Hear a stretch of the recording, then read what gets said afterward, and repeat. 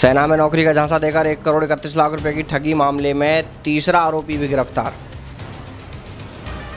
हरियाणा के भिवानी का मामला, औद्योगिक क्षेत्र थाना पुलिस को नफे सिंह ने रिपोर्ट देकर दर्ज कराया था मामला। 30 युवाओं को सेना में नौकरी लगवाने के नाम पर खुद को आर्मी में कर्नल बताने वाले से प्रेम कुमार को दिए थे 1 करोड़ 31 लाख रुपए। राजस्थान के सिद्धमुख का रहने वाला है आरोपी विकास।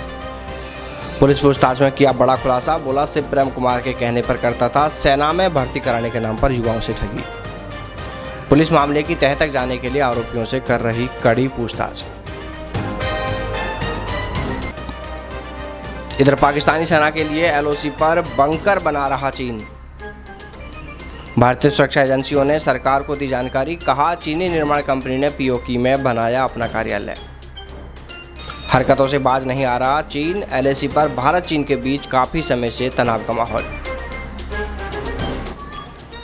और इधर जम्मू कश्मीर के कुलगाम में आतंकियों और सुरक्षा बलों के बीच मुठभेड़ हुई शुरू। आतंकियों की सूचना पर सुरक्षा बलों ने की घेराबंदी, दोनों तरफ से गोलीबारी शुरू। भारतीय सुरक्षा बलों ने इससे पहले भी ऑपरेशन चलाकर आतंकियों को किया था सफाया।